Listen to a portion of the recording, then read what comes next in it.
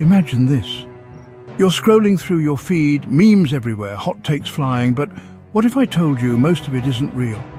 No, really. The dead internet theory says the majority of people you meet online are bots. Before you roll your eyes, let's run the numbers.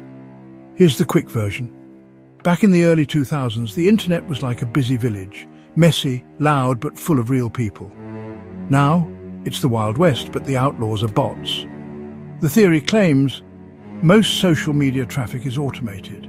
AI writes the articles, and when you comment, you might be the only real human in the room. Let's break down the math. Twitter, now X, admits 5 to 20% of its users are bots. But independent researchers have pushed that number way higher, 60% or more for trending topics. Why? Because one person with 100 bots looks like 101 users. It's simple. Bots post 100 times more than any real person, so even if they're outnumbered, they drown out the humans.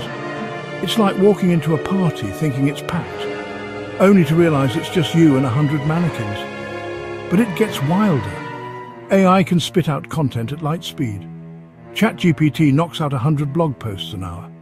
If humans write one post in the same time, even if 99 out of 100 writers are real, AI still floods the web, making 90% of the content bot-made. It's not about how many bots exist, it's about how much they produce.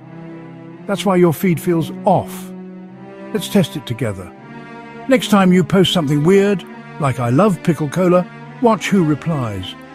Bots will say, "Me too, try it." The bots are always ready with a response, like eager salesmen who never sleep.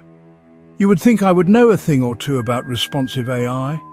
So, am I talking to real people? Or is this just me and a horde of AI echoing into the void? Prove you're not a bot. Comment "I'm real" below if you're human, unless you're a bot pretending.